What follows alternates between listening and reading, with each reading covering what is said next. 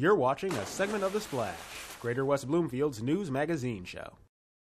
The West Bloomfield area is home to many new and interesting restaurants within Michigan, but there are also some which have been here for a very long time, and this next segment features one of those hidden places. Here's The Splash's Ben Goldman with the details. Maria's Restaurant has long been a staple here in West Bloomfield for over 40 years. In 2010, Joseph bought the restaurant and now serves as both the owner and a chef.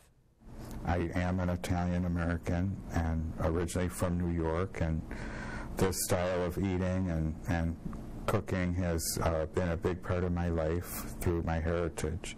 And even for those who are not Italian, this restaurant and its food have been a huge part of their lives as well. At one time it was, not arguably, I believe it was the best pizza around, and anyone from around this area knows that. So people remember the pizza, and people also remember it had a very quaint, charming atmosphere.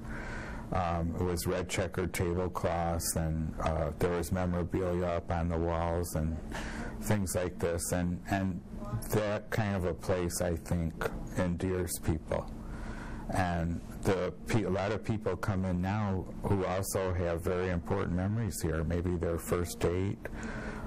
They got engaged here, celebrate anniversaries and birthdays.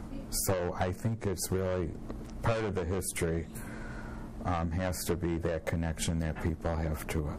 The memories, the nostalgia, the food itself have all culminated here over the years and have impacted both the individuals and the community.